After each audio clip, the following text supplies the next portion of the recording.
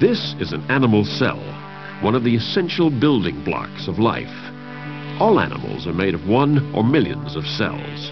Inside is a nucleus. It holds all the information an animal needs to be born, to grow and live successfully, and to reproduce itself.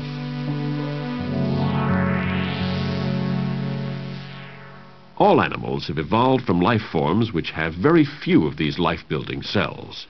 Some of these primitive species still live in the oceans today. Over millions of years, some animals developed simple, segmented bodies. Some creatures slowly evolved protective cases.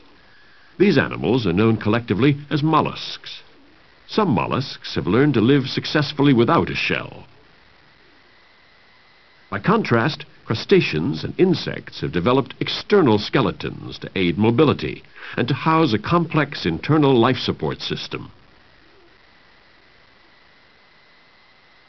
These seemingly very different creatures have one thing in common. They are all invertebrates. That is, they have no spine. Only 5% of the world's animals have evolved a backbone. Fish have spines of bone or cartilage. All fish, from shark to minnow, breathe by drawing water through the mouth and over the gills. Oxygen is absorbed by blood vessels in the gills. Carbon dioxide is expelled. Over millions of years, some fish develop the ability to breathe the oxygen in the air above the sea. Amphibians are able to live both on land and in water.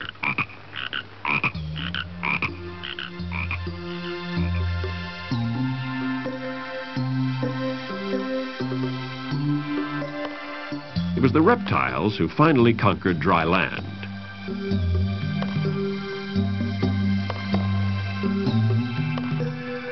The leathery shells of their eggs could safeguard the embryo without needing the protection of water.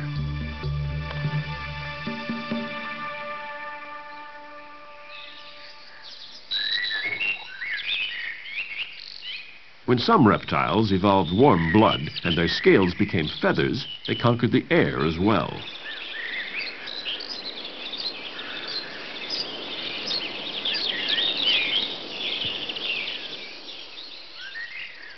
The only other warm-blooded creatures on Earth are the mammals.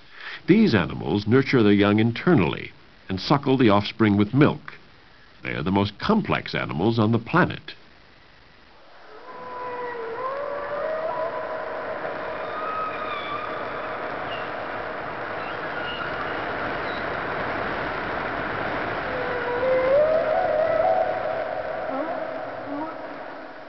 They are highly developed creatures which seem to have nothing in common with the simple sponge or the butterfly. But look again, and the common characteristics begin to appear. For one thing, all animals are mobile, whether they move slowly or quickly. They all need oxygen to breathe. All creatures must reproduce themselves in order to survive.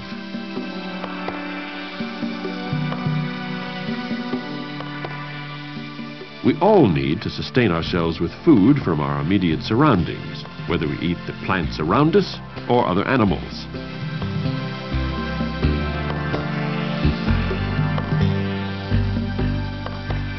But most importantly, the animal world is interdependent. The survival of any one species is dependent in some way on the success of other animals in the environment. And that is just as true for the cattlebird as it is for people.